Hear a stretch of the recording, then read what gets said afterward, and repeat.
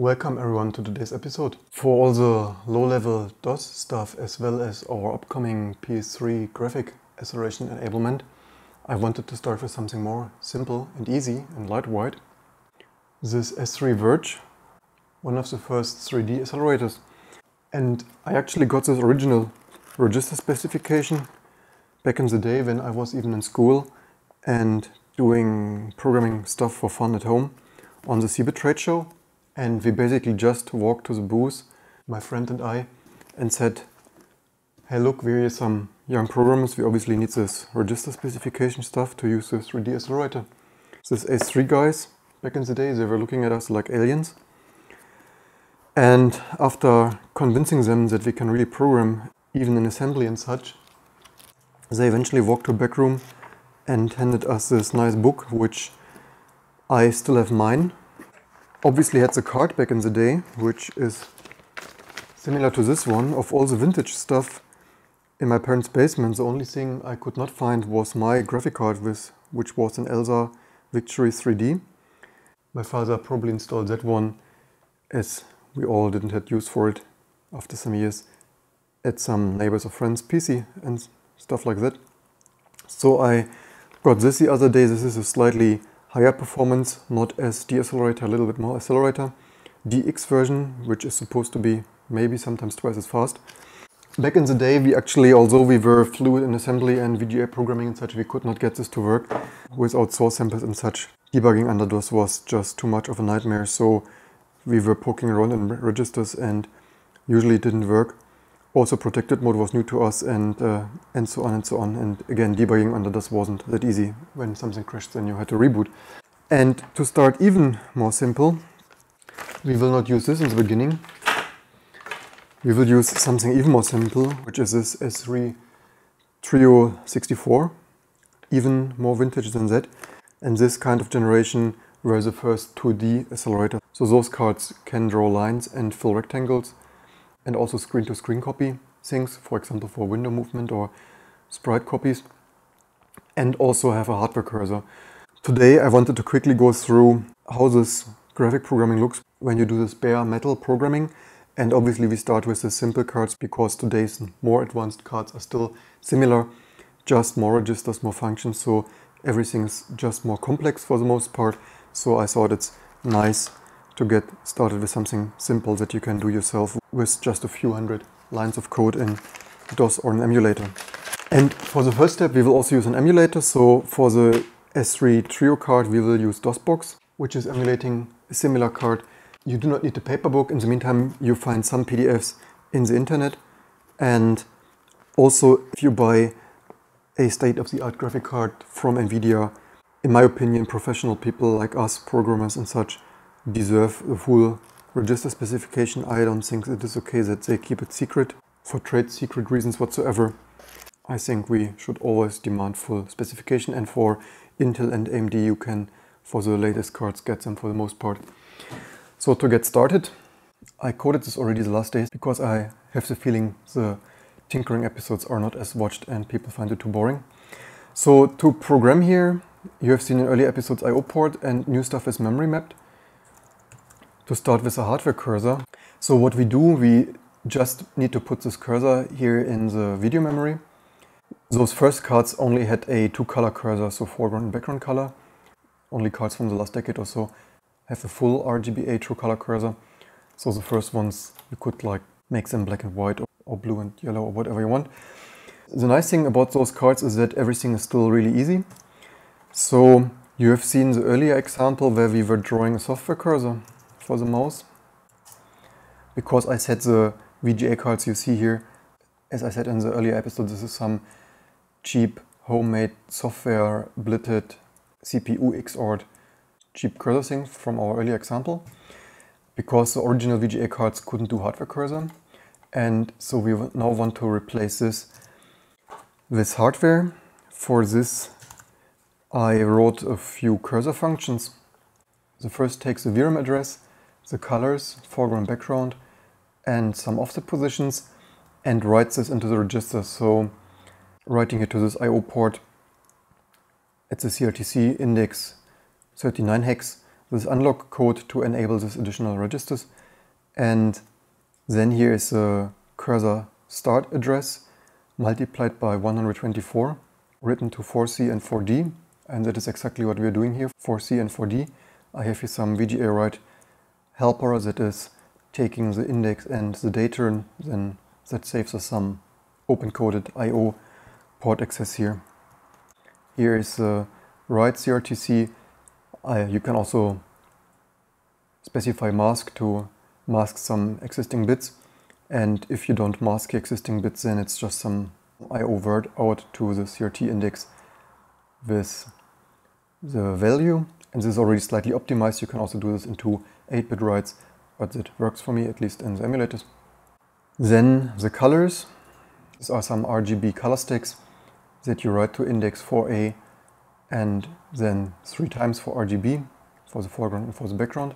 When we want to update the position, at which position the VGA output should blend it into the output signal, is here 4647, 4647, and 48, 49, 48, 49, 48. Maybe as I just realized, if this is a recommended sequence, maybe you want to reverse this to avoid flicker or something.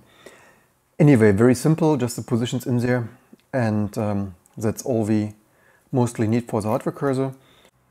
As I said, we also need to unlock the registers, which are here these writes. You see here 39A0, 39. This also unlocks some more registers already. So initially we do the extended register unlocking. As you can see, I have already some card detection for the next example. Then the only other thing that is required is converting our cursor image that we are reusing from our last software example. And we write this here to 720K in the video memory, quite to the end, or depending how much video memory your card has, leaving quite some space. In an even more sophisticated example, we could also detect the card memory and place it exactly at the very end. But for our introduction here, it doesn't matter that it's mostly at the end, unless you have a 4 MB card and it's in the middle, but it doesn't matter so much. And then we go through all our pixels here. This cursor image, 64 pixels wide and 64 pixels high. Actually, I'm surprised, quite large. I didn't remember that the cursors were so large. Obviously, most of the time this was not used by the OS. We go over all of these pixels and get the bit mask out of our own cursor here, this cursor variable. But our cursor is only 8 by 16, so only if it's in our own variable, then we determine if it's foreground and background color, depending here on this Windows Oryx 11 compatible mode.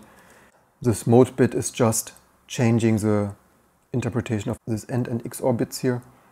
And it's slightly funny though that they have this X11 compatible, because this is actually worse in Windows, because you have here cursor background and foreground color here, and then on X11 only screen pixel. In my opinion, this is not really needed, and the driver could always just convert this to the more advanced Windows compatible encoding here that also has not only current screen pixel but also not current screen pixel, which X11 apparently, according to this table, may not be able to do, at least back in the day.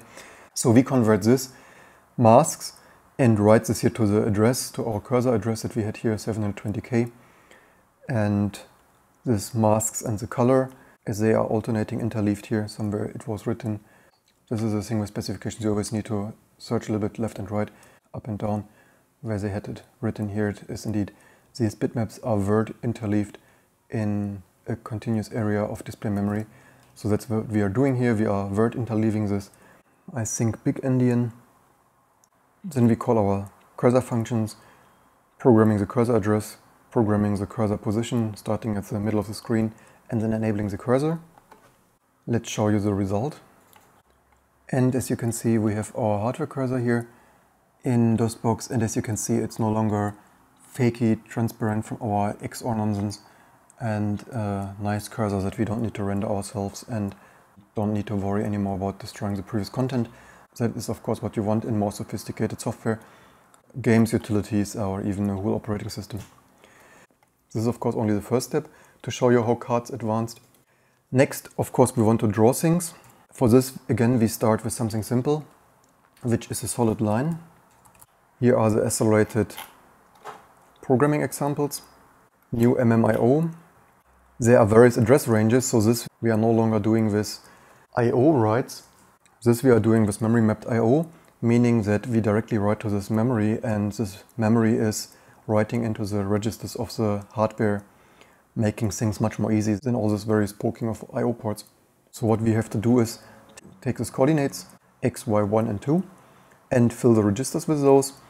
What we can do is we can select the color to draw, foreground color.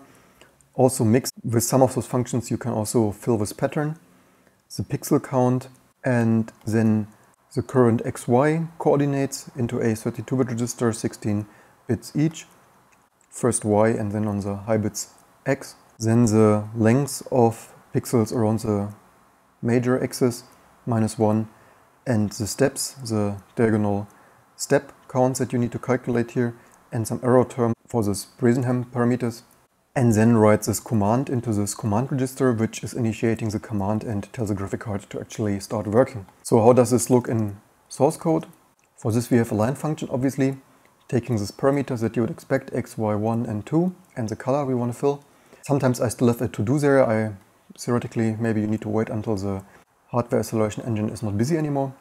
We compute these values, dx and dy for the length on the axis, the maximum, the minimum, the direction, because we need to program into which direction to fill, left or right, and also if x or y is a major dimension, meaning the longer dimension, increasing faster. These error terms for the Bresenham algorithm. Here you see this register writes. They even have this here in x86 notation with some extra segment, making this look a little bit like assembler. These registers you find later. I also have here nice symbolic constants. I have them defined here in some enum, here as 3 registers with these values that you saw earlier. These are these memory mapped I/O ranges with these register values. So you see alt current XY is 8100 hex and so on. So this is what we're doing, just like it is written here. The only thing is, as we are running in real mode, we are using my far pointer abstraction from my earlier video for this far pointer addressing here. In regular C, we could of course write it like memory I/O address frgd mix, but unfortunately currently this construct does not allow for this. But I think it's still readable enough. So this are this mix. This is a mix type. I have here a comment for the bits specifying the mix type. There are various patterns or such, the color and so on. And then we write the command to the command register. I also have here a command specifying that these bits are the command, and you can see this here already, Y direction, X direction, Y major, this 7, 6 and 5th bit, and there are also some more bits that you only need for other commands. So for a test, I draw here into all quadrants a circle, rotate this here by 15 degrees, so we draw there some dozens of lines. And also when we move the mouse, I draw a line to the current position. So let me show how this looks like. You see here is this quadrant of lines to test all combinations in various colors, as well as the lines drawn when we move the mouse to the current mouse position. And again, in this example, we are not drawing pixels by the CPU anymore. The only pixels we draw is the text output there with my self-made text splitting. Everything else is drawn by the hardware in this example. Next, we want to fill a rectangle. Again, the same concept. You see it here, it's even slightly easier than lines in a way. And is 3 fill. As you can see, width and height -1, so we decrement those, fill this into the appropriate registers and issue the command. Let's take a look on this as well. You see here this filled rectangle. And the next interesting thing is of course a screen-to-screen copy that you can use in a game to copy sprites to the screen, as well as in an operating system to move your window content. And there are various transfers, image data, they call it here, through the plane and across the plane. I think one was expanding from 1 bit to multiple. You can read the text here, I think. This is also by the CPU, by the way, so you can fill by sending something from the CPU display memory. Where is... Here's the right one. bit block transfer from a display memory location to another location on the display. Again, here's also a cross and through the plane. One is expanding bits, the other not, or something like that. Maybe there were also patterns available. Again, the same concept. Fill the registers with the values, source, destination, width, and issue the command. Here, the command are the high bits, which are 1, 1 here for bit BLT.